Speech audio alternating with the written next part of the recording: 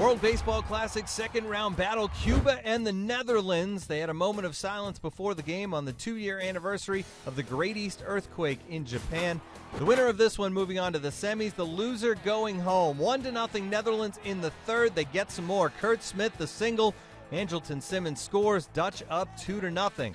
Top of the fourth, 2-1 now. Jose Abreu will tie things up for Cuba. The solo blast to center field. The game was tied 2-2. Bottom of the fourth, 3-2 the Netherlands. Jonathan Scope batting. Randolph Odeber steals third, and then Frank Morejones throw is wild. Odeber comes home to score. Netherlands up 4-2. Top five, 2-on, 1-out for Cuba. Ulieski Gurriel drives one to center. Kalian Sams out there playing in place of the injured Roger Bernardina. He can't make the play. 2 runners come in to score. And we are all tied up at 4 apiece. Top of the 8th now, still tied at 4. Runners on the corners, 1 out. Yasmani Tomas goes the other way with the base hit. Frederick Cepeda scores from third, and Cuba pulls in front.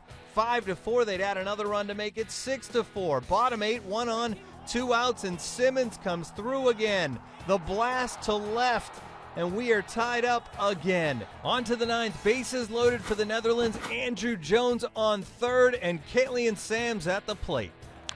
Fastball, fly ball, deep center field.